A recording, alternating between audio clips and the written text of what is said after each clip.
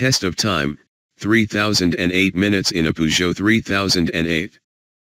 Can the all-new Peugeot 3008 SUV deliver in a punishing 50-hour assignment on the Auto Express fleet? SUVs are designed to offer all the practicality and versatility of an MPV while also standing out from the crowd in a way few other cars can. With their raised ride heights and spacious cabins, they're easy to drive, while their rugged designs and bulky bodies give owners a sense of security unavailable in conventional hatchbacks. To see whether the new Peugeot 3008 delivers on this promise, we put it through its paces in a grueling test that only the hardiest cars could pass. The premise was simple: 3008 minutes in a 3008 SUV, a tag team relay to find out if this new model has what it takes to topple a pool of talented competitors. It all started on a windy November afternoon in central London. The 3008's first task was to take our art director Darren Wilson home, via his son George's music lessons southeast of the capital. Who better to assess the style and design of Peugeot's latest model than the man who lays out the UK's biggest-selling weekly car magazine? The heavy London traffic gave Darren the opportunity to have a proper poke around the new SUV. Unlike the 308 hatchback, Peugeot has seen fit to install a row of piano-style buttons on the center console, rather than allow the entire infotainment system to be controlled via a fiddly touchscreen. They work well, and give improved reference points for slick operation on the move. "I love the interior layout," Darren said. "It's spacious, with a sleek, modern design. I especially like the brushed steel edging and switches, plus the fabric on the doors. High praise indeed, that doesn't come lightly." Darren has been at Auto Express for more than 20 years, and in that time has run countless cars on our fleet, so he knows his stuff. Our GT line model came equipped with a large double sunroof, which is another feature Darren really liked. Once home, he made a dash back into town for dinner with his wife Dawn and sons George and Harry. Everyone was happy, as Darren quickly found his favorite radio station and programmed it into the presets via the 3008's intuitive infotainment setup. Sitting in the front passenger seat, Dawn was also a big fan. "There's loads of space and the ambient lighting is a nice touch on a cold winter's night," she reported. The boys didn't struggle for headroom, either, even though George is nudging 6 foot tall. So, 16 hours down, 34 to go. With plenty more in store for the new 3008 SUV, Darren strapped himself in for the stop-start school run, before a dash to Sainsbury's. With barely time to breathe, he was then onto the M25 to transport the car to Longcross Proving Ground in Surrey for our Auto Express performance assessments. When a new car is launched, the manufacturer always publishes claimed acceleration figures, but in reality these can occasionally be a little on the ambitious side. However, that's not the case with the 3008. Peugeot claims our 119 bhp 1.6-liter diesel model is capable of 0 to 62 miles per hour in 11.4 seconds. Against our GPS tracking system, which records a 0 to 60 miles per hour time rather than 0 to 62 miles per hour, we clocked the Peugeot at 10.8 seconds, meaning those claimed figures look entirely achievable. Even better, the 3008 also scored decent in-gear acceleration times thanks to its gutsy 300 Nm of torque and flexible engine. While we were there, we also took the opportunity to subject the 3008 to a mild off-road course, the equivalent to a badly rutted country lane, the worst the 3008 is likely to face in the real world. Despite our model not coming with Peugeot's innovative advanced grip control, a set of all-weather tires and the 3008's raised ride height got us though without a hitch. At the end of the track I was waiting to collect the keys for our first driver change. I'd be running the Peugeot for the next 15 hours, and thanks to my passion for cycling, I was able to test its practicality to the max. Initially, this involved another slog along the busy M25, although it was only one clockwise junction before I switched onto the M3 into London.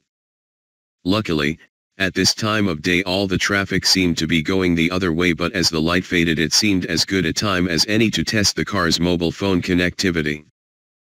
Every car comes with Mirror Link and Apple CarPlay, and as I'm an iPhone user, I tried the latter on my way home. The beauty of such a system is that there are no complicated Bluetooth menus or annoying connection processes. You simply attach your phone via USB and you're good to go. It's a wonder why many manufacturers spend millions on their own infotainment systems when Apple has produced such a simple, straightforward, and intuitive alternative. I quickly composed a text to my fiancée, letting her know I needed to get the car washed before tomorrow's shoot and asking whether we needed anything for dinner. A quick reply was read back over the car's speakers. No stress or hassle, and crucially, no need to pull over to the side of the road.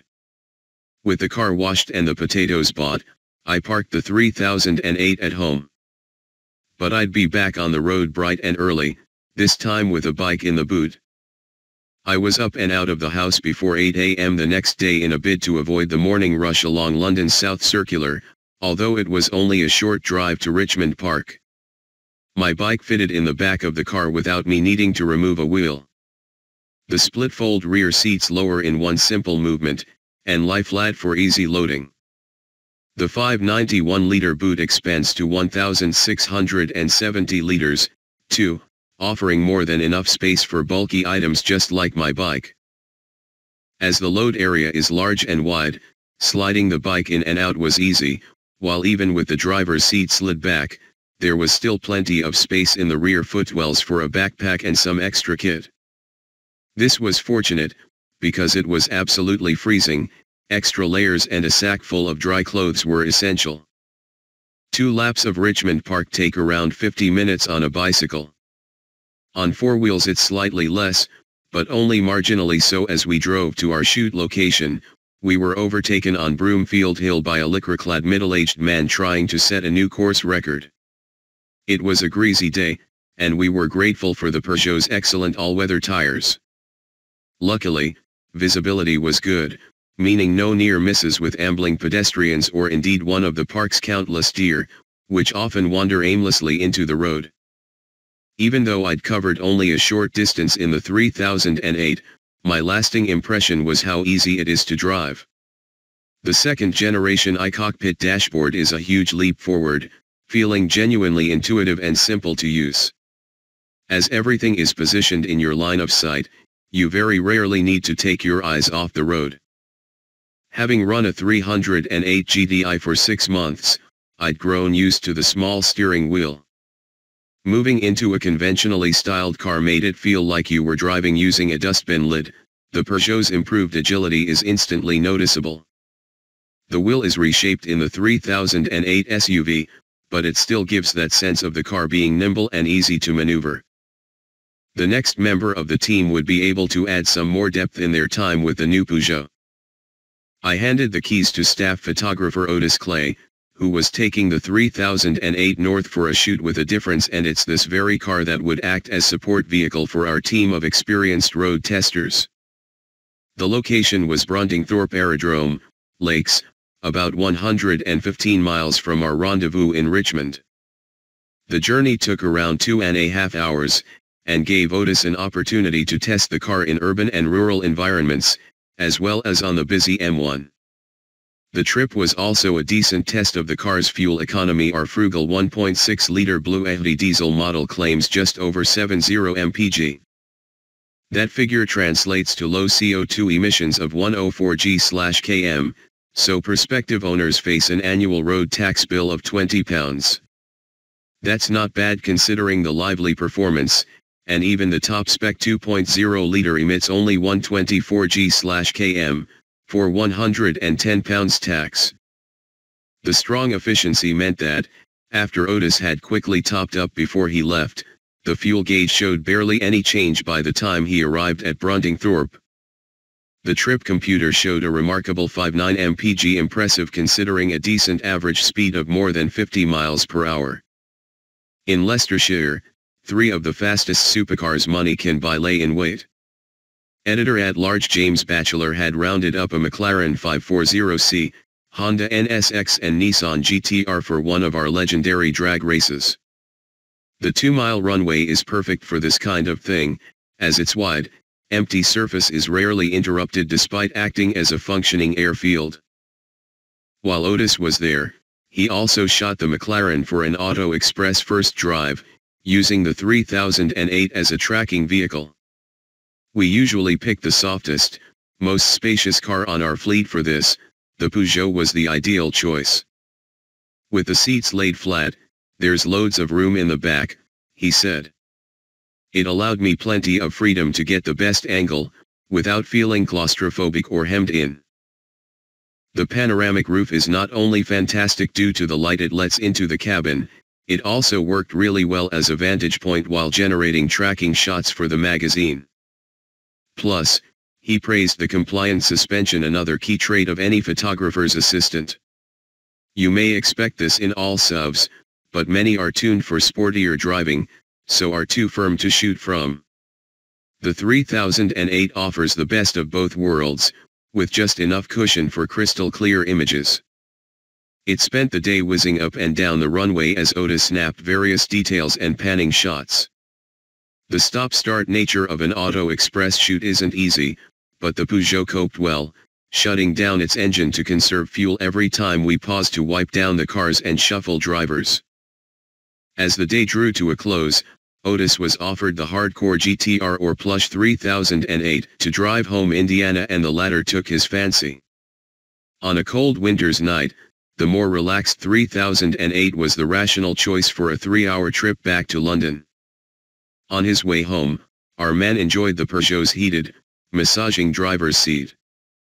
While journalists get to sit in cars during filming, photographers are often left standing with their head out of the roof, or even in a cold field. The seat sorted my back out after a long day, said Otis. It even helped keep me awake. In the 308 the setup feels like a gimmick, but I really valued it in the 3008. Otis also found the 3008's all-round parking sensors made life easier when he stopped to pick up a takeaway in the driving rain as he neared Auto Express's central London office. The small window hampers rearward visibility a little, but Allure models, expected to account for over 50% of sales, and above get a 180-degree color parking camera, which allows you to squeeze into even the tightest of gaps. As soon as he reached the office car park, Otis spotted one of Peugeot's dedicated delivery drivers. Our time was up, and with the paperwork completed, the car was whisked away to be prepared for the 3008's UK launch. In 3008 minutes, or just over 50 hours, we'd put the latest Peugeot through its paces in town, on the motorway, and even off the beaten track. But our test confirms that the transition from MPV to SUV has only enhanced the car's practicality, versatility, and all-round appeal. Peugeot 3008 Special.